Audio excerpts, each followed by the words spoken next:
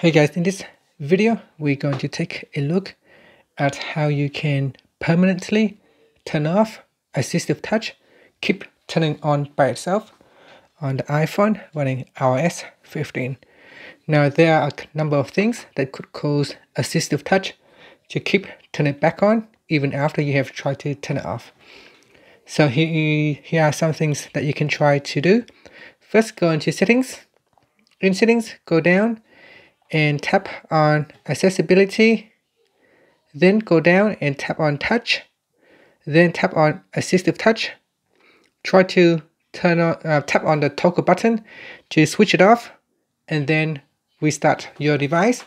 So press and hold the side button and the volume down key, press and hold, and then simply restart your device.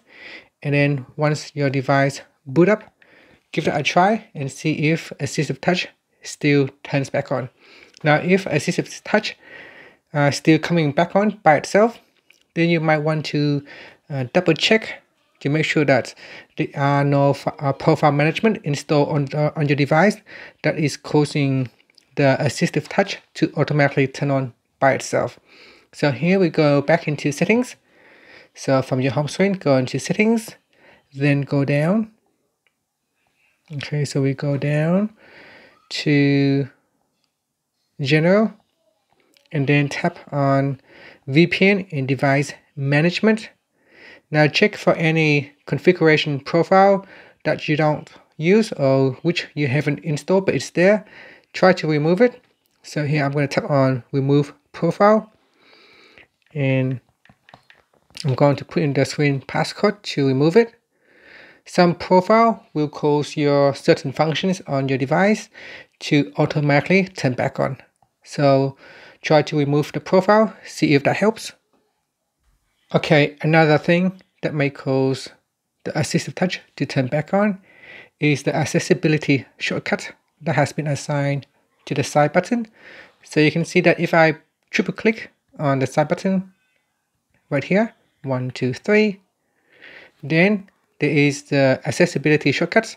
Sometimes that may cause you to accidentally touch on Assistive Touch and that will comes on, or sometimes that is selected on by default and for some buggy reason it just keep turning back on. So you might want to go in here and turn off Assistive Touch, and you can do that in settings. So go into settings, then tap on accessibility. In here we go down and tap on accessibility shortcut, and then make sure you deselect Assistive Touch. Okay, and then just from here, while you're in here, just go and turn off.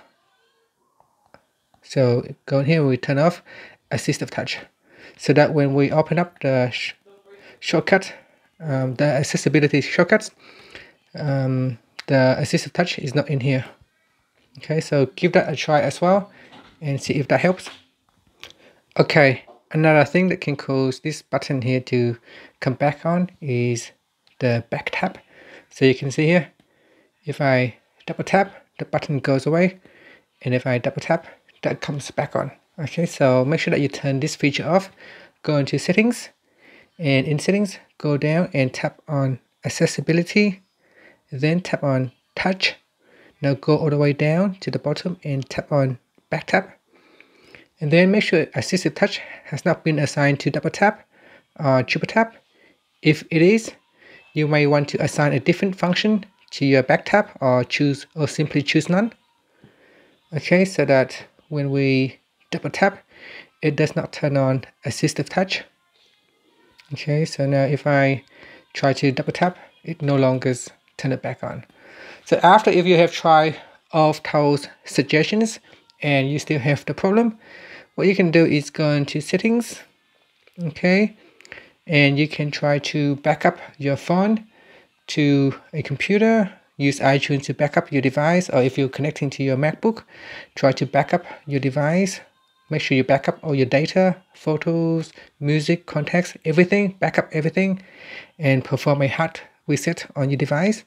So you can go into general and then go down to the bottom and tap on transfer or reset iPhone. Then you can choose reset all content and settings. Or before you do that, just tap on reset, and perhaps you just want to reset all settings first to see if that can fix the problem. And if not, then you can go to erase all content and settings. And that's it. And if after you try everything, even after you have restored your device back to the default factory settings and you still have an issue, then you can go to Apple and seek for further help. But it is very unlikely that you still have a problem after you perform a full reset on your iPhone. And that's it. Thank you for watching this video. Please subscribe to my channel for more videos.